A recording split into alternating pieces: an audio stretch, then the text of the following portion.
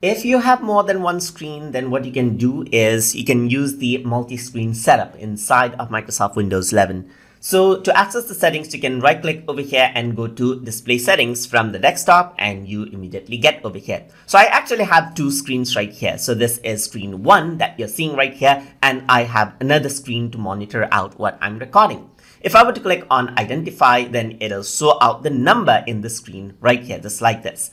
So over here, you can see that this is the layout of the screen right here. But let's say, for example, if the screen is on the left side, then you can simply click and drag it out and keep it on the left side. And what you can also do is you can click on apply. So now what happens is that as you move your mouse, it'll actually go out to the screen from the left side right here. In my case, it is on my right side, so I'm just going to keep it right here. So you can also adjust the screen position to the top right here or the bottom, just like this, as you can see, so that the mouse movement is synced out. In my case, it is aligned out like this. So I'm just going to go around and press apply.